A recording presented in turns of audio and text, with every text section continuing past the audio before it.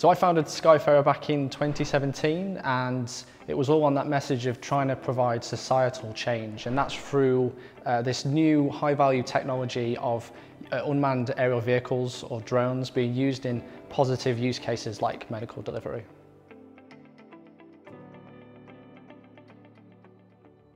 I think I just love solving problems in general.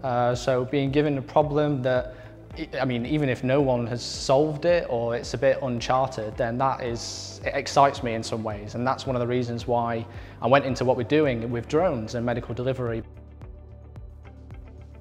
As an engineer, you tend to think that you can solve all the problems yourself and do everything yourself, but I quickly learned that that just wasn't the case. There was too many facets that needed attention.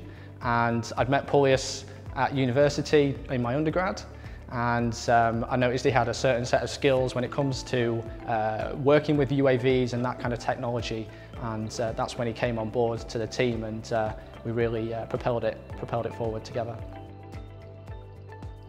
Skyfarer originally was supposed to be a drone manufacturing company which would supply drones to both UK and international customers. But the thing is that when it came to building an actual drone, we found out that's not the piece of puzzle that's missing. The piece that's missing actually is technology, software, logistical procedures that can make that point A to point B delivery safe and secure. That's where we realized we need more help, and 2 of us is not going to be enough.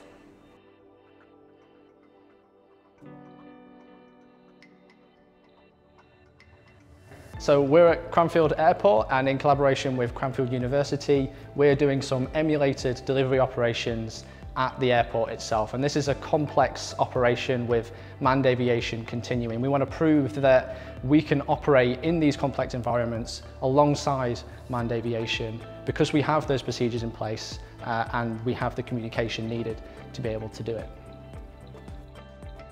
Altitude Angel's role today is really to do a number of different things.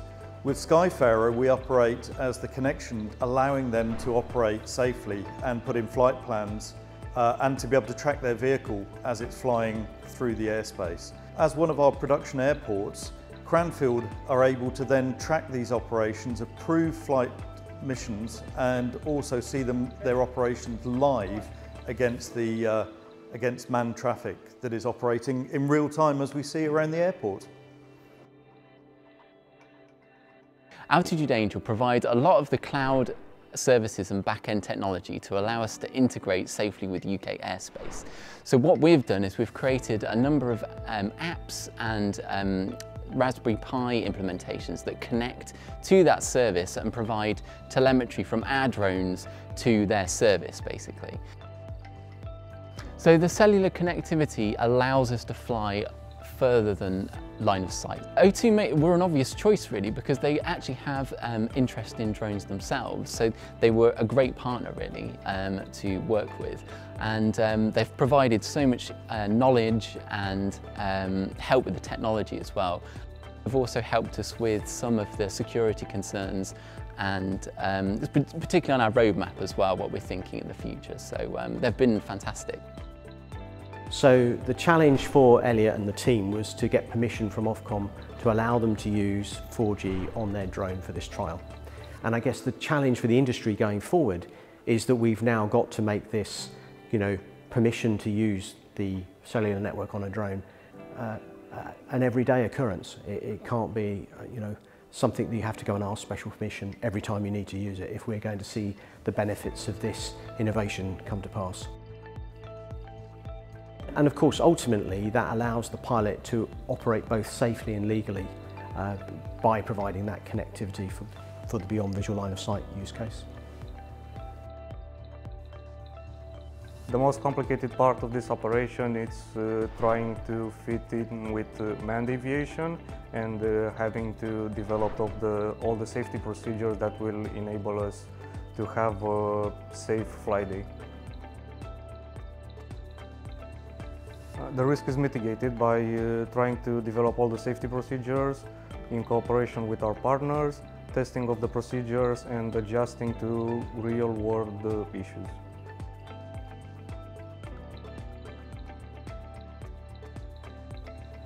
So first of all, I really want to pay tribute to Elliot. He has founded a company, and that is a great celebration of initiative and entrepreneurialism actually for one of our students.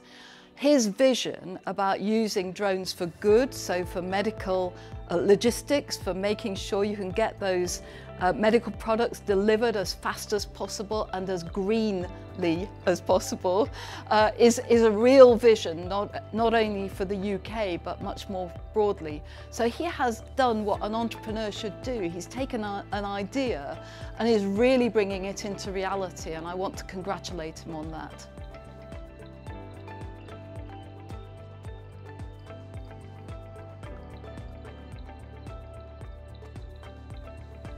It's very difficult in general to get an idea like this off of the ground, from an idea to something that is at least a proof of concept. So we're very fortunate to have Innovate UK backing us right from the start of our kind of commercialisation roadmap in 2020. And we've recently received funds from UKRI in a COVID-19 call, and they've been able to support the developments within this project and getting to where we are today at Cranfield Airport.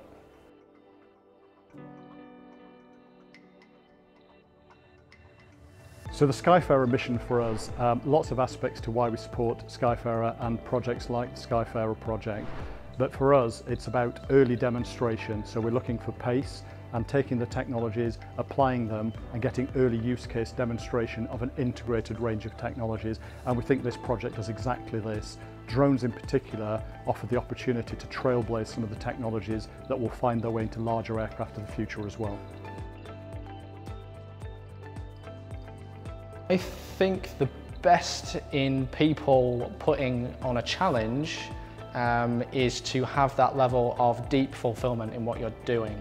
And that's something that goes back to when I was going on this career journey in engineering. I didn't have that fulfillment, and I didn't want to put my all into that job that I was doing. So I think the vision that we have around making drone delivery possible and potentially saving lives with medical delivery is such a powerful message that, I mean, it has got people on board with the vision of Skyfarer, with the team that we've got and with the partners that we have as well.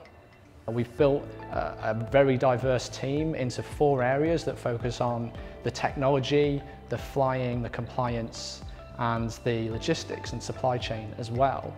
And we've also built a plethora of partnerships, including O2 for that cellular connectivity, Altitude Angel for the unmanned traffic management and deconflicting from aviation, as well as academia like Cranfield University that can provide that expertise into what the future looks like and what we're capable of doing now. So it's a big vision and it needs a big team. And we started off as a blank sheet of paper, one side of paper, easily tearable, and now we are a book where we are much stronger together and we can move forward into making that vision a reality now.